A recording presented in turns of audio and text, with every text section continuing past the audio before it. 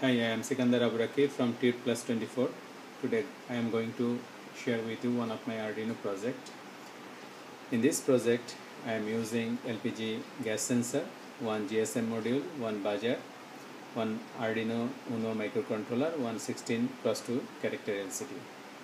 So I arranged the circuit in such a way that if any gas leakage near this sensor, as soon as it will get the signal and it will send the signal to the microcontroller Arduino UNO, and Arduino UNO will give you the signal to buzzer to give the sound, and at the same time Arduino will send the signal to GSM module to send the SMS to the concerned mobile number. So I am going to test the project. I am giving the gas, LPG gas, and we got the buzzer sound, and we are waiting to get the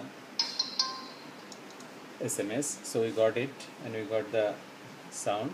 So gas leakage SMS message we got from our mobile. So when we give the gas into the sensor, then we can see the display.